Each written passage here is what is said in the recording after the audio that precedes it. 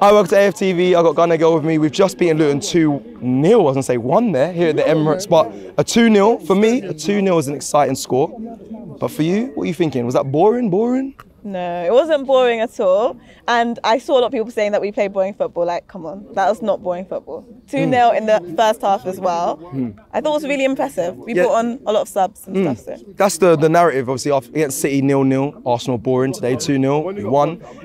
Are people annoyed because we're winning, or do you think it was actually boring watching today? Whatever Arsenal does, people are going to complain. Facts. Sealed the game in the first half, did what we needed to do, 3 points.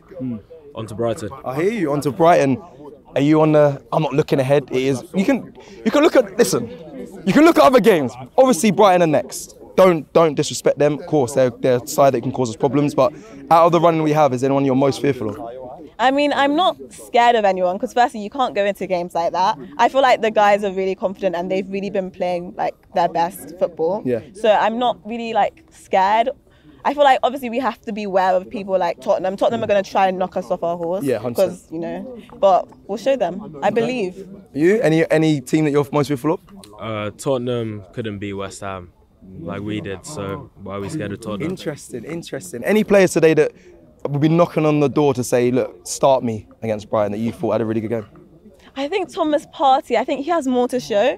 I feel like him coming back today and getting back into the flow of things, I really want to see him, Odegaard and Declan Rice in the midfield. I want to see what we were looking for in the beginning of the season. Yeah. You agree? Once Saka's back, I think Trossard's going to be knocking on the door for Martinelli's spot. Interesting. Do you think Saka will be back?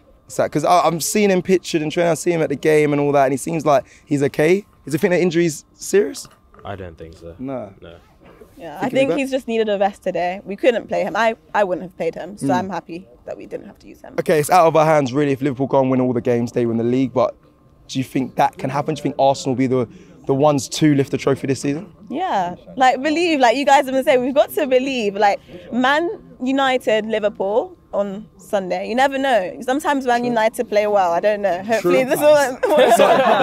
It's an emphasis on sometimes. Yeah, sometimes. So I mean, I can never support United, but Sunday I'm there. Yeah. Do you think we can do it? Trust my players. Yeah. Trust them.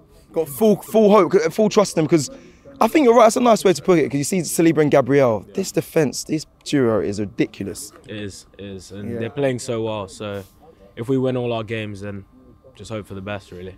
Okay.